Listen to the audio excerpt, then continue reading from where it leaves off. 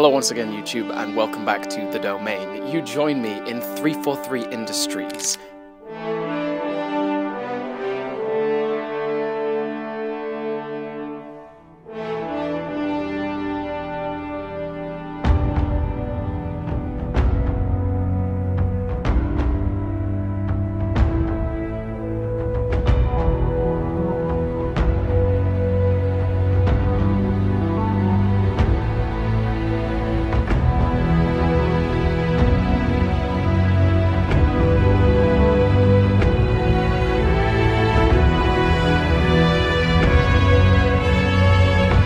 We have just had a tour of the museum and the cafeteria, and we have seen a crazy amount of Halo collectibles, like more than my mind can even process. The absolute epitome of Halo collecting. Everything you could ever possibly want to see is here. But of course, as the Halo Mega guy, nothing captured my attention more than this.